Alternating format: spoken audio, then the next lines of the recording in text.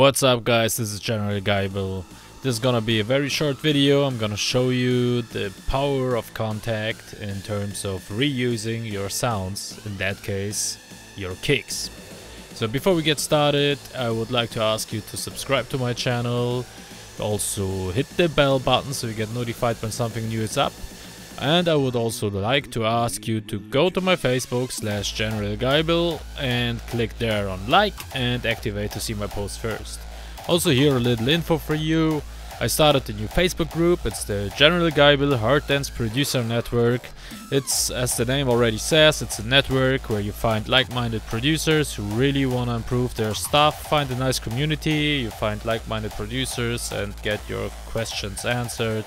And as well might find some new friends to collaborate with. So check it out, Generalguyble Hardstyle Producer Network on Facebook. So let's get started in the video. So as you can see, I opened up already Kontakt and I prepared already just one sample. It's just a kick sample. So we are now on 120 BPM, that's why it doesn't sound as smooth as it should be, but it doesn't matter. So let's load up that kick sample. By Kontakt, if you just drag it in, like I just did, it will be mapped to C3 right away. Let's move it to G sharp, since the original pitch of that kick is in G sharp. What we're gonna use is the wavetable. Here's the wavetable position. Still playing the same G sharp I played before. So what we're gonna do right away is like pitch it down by 2 octaves.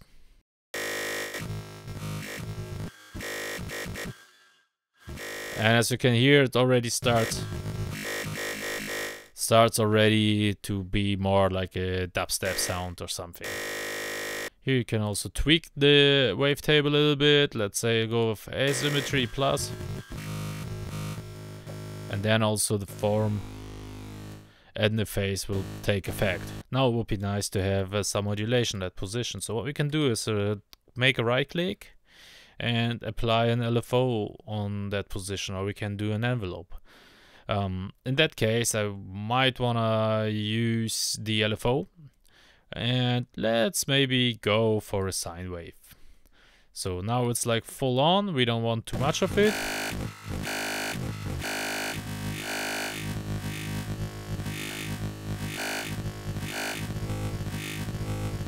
So we got like the right range and we find our new LFO here.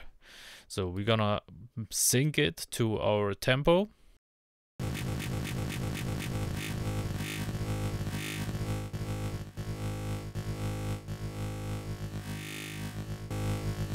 We're gonna also change the phase so the LFO starts on top, and we want also re-trigger to be applied. That means like every time we hit the key, the LFO starts from the same position.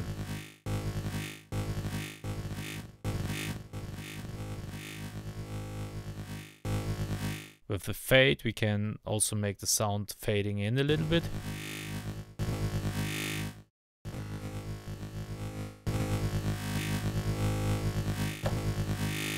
So nice. As next, I would like to have a low pass filter, and let's go for the ladder filter.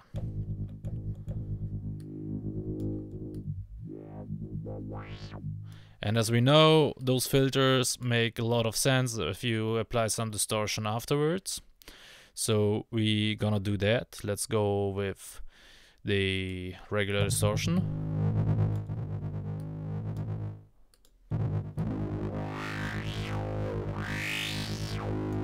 And also here on that filter, I would like to have some modulation. In that case, I would like to apply an envelope.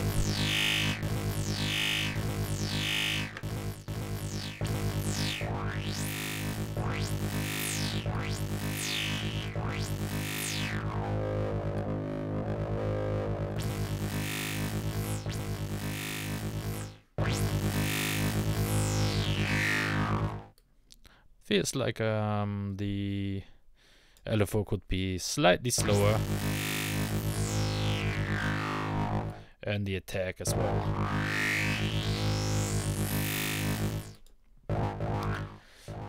So since we got already like a lot of drive, we're pretty much at the end. We can push just the gain of the filter into the drive.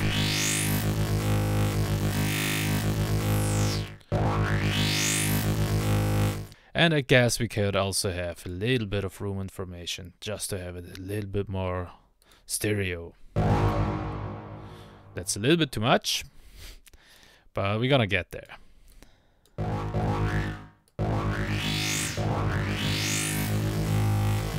Now it's getting like really metallic.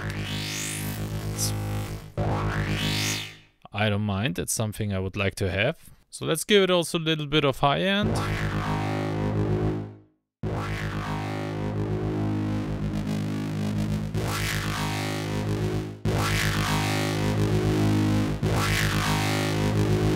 I would like to add a little bit of lo-fi after everything, so we kind of make it around 12-bit.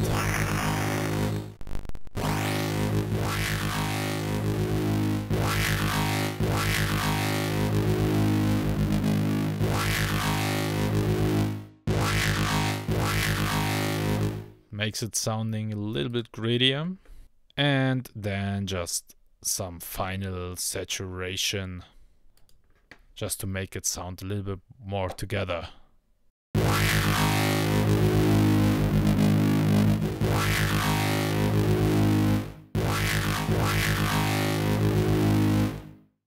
For now we are pretty good with that effect in Kontakt, so we can also start doing some interesting tweaking on our Ableton side.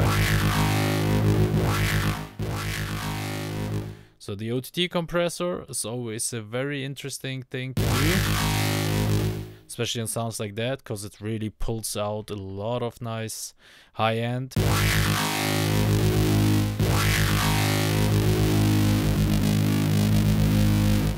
When you go to that type of sound, you also might wanna experiment with the amp. Any kind of guitar amp. I found out that this one from Ableton is very cool for stuff like that.